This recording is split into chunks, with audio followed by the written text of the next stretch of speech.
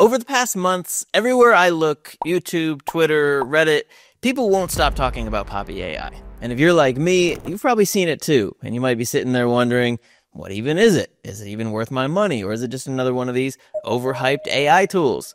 Well, today I'm going to give you the complete answer to that question because I've been putting Poppy AI through its paces across several parts of my own business, using it for real projects, testing it in my actual day-to-day workflows, and pushing it to see where it breaks and where it shines. And what I've discovered has completely changed how I approach working with AI. So in this video, I'm going to walk you through everything that you need to know about Poppy AI, including my top 2 use cases that have made it absolutely irreplaceable in my business.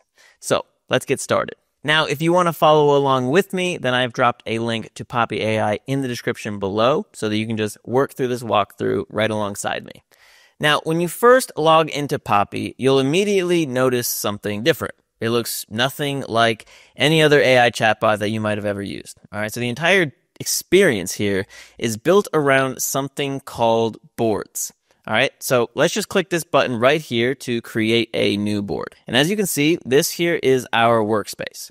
At first glance, it looks completely different than what you might be used to, but don't worry, I'm going to walk you through everything that you need to know to get comfortable with it. All right, so on the left side here, you are going to find all of your tools.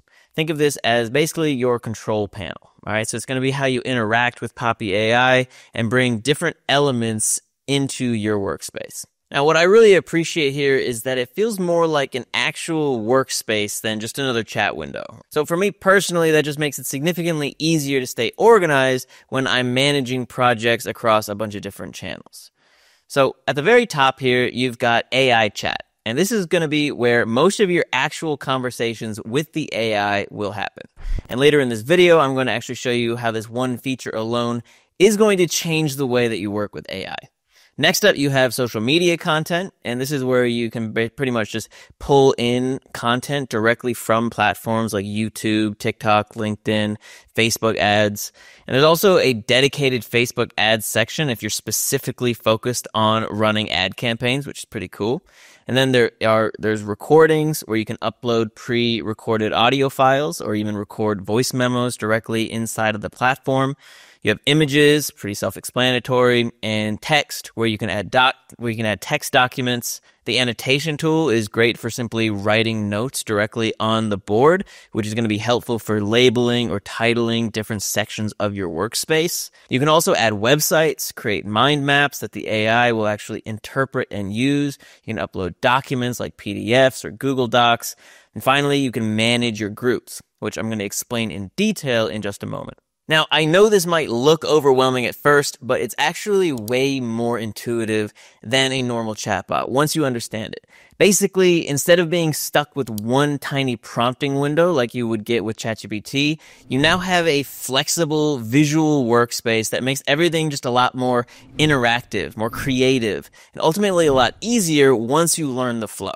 That's exactly what I'm going to show you right now. So let's start with something simple. If I click on AI chat here, you're going to see a new chat window appear on your screen. This part probably already feels familiar, right? Similar to how you might use ChatGPT. And on the left side here, you can see and you can manage all of your conversations. And on the right side, you've got your standard chat interface. But here's where things get really interesting, okay? So you see this toggle button right here? It lets you instantly switch between the best AI chatbots available today. Claude, ChatGPT, Gemini, Grok. That means that you're not locked into just one AI model. You have access to all of them in a single place. All right, so for me, this has been incredibly helpful because with ChatGPT alone, I was always limited to just that one model. But here, I can switch between different AIs depending on what the task I am doing requires. And that flexibility alone is something that I use almost every single day. And that is just scratching the surface here, right? The real power of Poppy AI comes from something called groups. I touched on that a little bit earlier, right? So you create a group by clicking right here. Groups are essentially like folders that hold all of the different pieces of information related to one specific topic.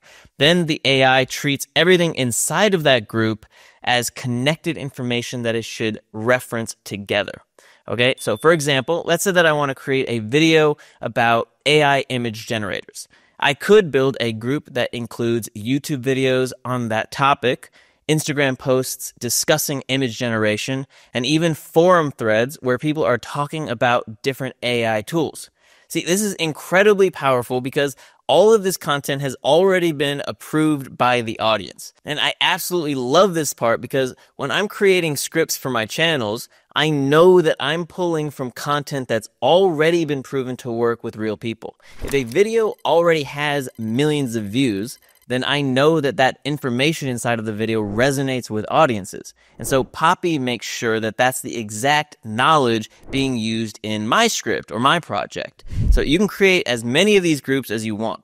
One for content styles that you want to mimic, one for research materials, one for proven prompts, and whatever else you can think of. So this means that you're not just throwing random prompts at an AI and hoping for the best. You're actually training it with the exact materials that you want it to understand and to reference. And that is just scratching the surface of what is possible here. Because now I'm going to show you live in real time how I personally use Poppy in two very powerful ways. So the first way that I like to use Poppy AI is to have it write emails for me. And the process is surprisingly straightforward once you understand the setup. And we already have the foundation of two groups set up. So now I'm just going to add a third one, and then we can start bringing in our assets. So for the first group, right at the top here, this is where I drop in proven email examples. All right, so emails that I know have worked well in the past. So I just import a Google Doc where I've pre-saved a few of these examples, and then I paste them in, and now the AI has those references ready to pull from. Next, for the second group, I'm just going to add 3 of my most recent YouTube videos. That way I can just pick one and have Poppy AI convert its core value into an engaging email. And then I just paste the video links, and the AI instantly recognizes them as YouTube videos and imports them right here into the workspace. So I'm going to name this group Videos for Information, just so that I know exactly what it contains. Then, for the final group, I'm going to add a PDF guide that I wrote on how I want my emails structured. You could do the same with your own style notes, or you could just click the text button and type out some quick instructions that give it a sense of your brand voice, your brand style, that kind of a thing. Now, here is the key step. You actually do need to connect all of these groups into your AI chat. And you do this by clicking the plus icon and then linking them together just like this. If you skip this step, then the AI isn't going to pull from that information when generating your email, and so none of it's going to make any sense. Now, once everything is connected properly, it's time for the prompt. I usually keep mine pretty simple and direct. Just say, take the style and structure from the email example group, use one video from the videos for information group as the main value point, follow the rules in the how to write an email guide, and write me a persuasive, compelling email using these 3 sources. Then I just select which AI model that I want to use. For email specifically, I like to use Claude Sonnet just because it tends to write in a more natural conversational tone. And then I just hit generate, and just like that, it's going to create an entire email for me. It automatically pulls in the strong subject line. Often it's going to reuse the YouTube title because it knows that that title is already attention grabbing and proven to work. And it includes a natural greeting, and then it flows right into a compelling hook. The value section is not filled with generic fluff. It's actually going to deliver the core lessons of the video in a concise and engaging way. And it even introduces curiosity loops throughout to keep the readers engaged, which is great. And finally, closes with a clear call to action, linking back to the YouTube breakdown, or whatever action that I want readers to take. So, in one click, I've got a professional, persuasive email that matches my personal style, ties directly into my content, and drives people back to my channel or wherever else I want them to go. And that is just one way to use it, because Poppy AI is not limited to just repurposing your existing videos into emails. It can also create brand new YouTube scripts from scratch, even if you don't have any existing content to work from. And I'm going to show you exactly how that works next by having it write a script on how to start a YouTube channel. So just like with the email workflow, you're going to need 3 groups set up. The first group is the style of the video.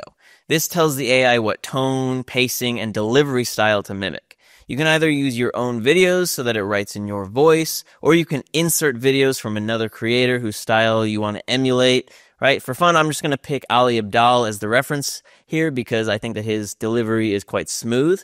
And the second group is the information for the video, all right? So this is where you add videos that contain the actual knowledge that you want the script to cover, okay? Like it's going to be the meat of your content. And here's a pro tip that makes a huge difference. Sort YouTube by view count before you pick which videos to use. That way, you're feeding the AI information that the audience has already proven that they care about and engage with, okay? So the third group is script writing guidance. This could be videos you found on how to write better YouTube scripts. It could be a Google Doc with your own notes on structure, or just a text file with bullet points about how you want the video to flow from hook all the way to the outro. So let's go ahead and set this up properly. I'll add some Ali Abdaal videos into the style group so that it can analyze his delivery. Then I'll grab a few high-performing videos about how to start a YouTube channel for the information group. And finally, I'm going to paste in some resources on how to write strong YouTube scripts into the last group. Now, technically, there's no hard limit to how many videos you can add to each group, right? You can add 10, you can add 20, you can add however many you want, but just keep in mind that the more content that you give it, the more credit it uses, and also sometimes it tries to cram too much information into it if you have too much information that you've given it, which then just dilutes the output. So 3 to 5 videos per group is usually the sweet spot for good quality. Now, once the groups are ready and connected, we just move on to the prompt. And again, I just like to keep it really simple, really clear. You'll say something like, write a YouTube script in the style of the video in the style group. Use the content from the information group as the main source material. Follow the structured outline in the script writing group, and then give me the full script. So for this example, I'm going to run it through Claude, though you can experiment with different AI models to see which one matches your preferences and delivers the best result. And here's what it generated for us. A full YouTube script complete with title, hook, intro, context section, main content body. Now, does this hook sound exactly like Ali Abdaal word for word? Probably not perfectly, but I mean, it's pretty close. And it mimics his approachable style, his energy, his educated approach really well. The intro also flows naturally into the main content, and the body includes strong strategies and useful points rather than just a bunch of AI fluff. And then it even wraps up with a call to action that makes sense for keeping the viewers engaged and driving them towards the next step. And one more thing I really appreciate is that at the end it provides a word count, estimated runtime, and even a breakdown of the style elements that it incorporated. I just like this feature because, if you've ever tried writing scripts with other AI tools, you know that they usually cap out way too short. They might give you 3 or 4 minutes of content.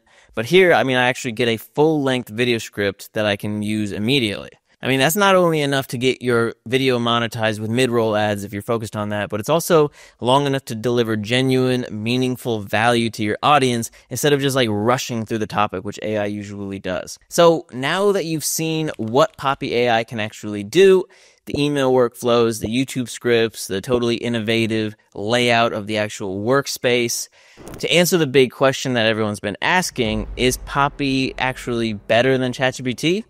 In my honest opinion, yes, 100%.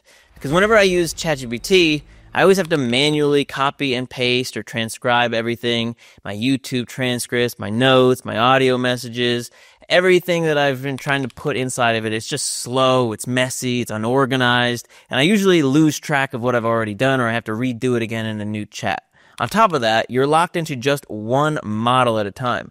And sometimes that model just is not the right fit for the specific project that I'm working on, which means that I either have to buy another subscription or I'm just stuck with suboptimal results with what I'm trying to do. But with Poppy AI, everything is visual and structured in groups. I can mix in different AI models depending on the task. I can organize my content in a way that actually makes sense. And I can build actual, repeatable workflows instead of just firing off random prompts and hoping for the best. And for me personally, that's been a complete game changer across my entire business. Now, to be completely honest with you, Poppy AI is not cheap. is $3.99 a year, which at first glance is going to look pretty damn expensive. I hesitated myself when I considered buying it, but then when I actually looked at it and broke it down, it only comes out to about $33 a month. And that's actually less than what you'd pay if you were juggling two separate AI subscriptions like ChatGPT Plus and Claude Pro, which would run you about $40 to $50 a month combined. So with Poppy, you're getting both AI models plus a bunch more in one tool, plus everything else that I just went over that it offers. The visual workspace, the groups, the multimodal switching, all of it. That's exactly why I chose Poppy and why I continue to use it every single day. Because I like it so much and I genuinely believe that it can help you, I've set up a special link for you in the description where you can get an exclusive $25 discount today. So if you want to try it for yourself, whether that's for content creation, building workflows, managing business projects, or just to save yourself hours every single week, then just go hit that link below, grab your discount, and start using Poppy AI today. Thank you for watching, and I will see you in the next video.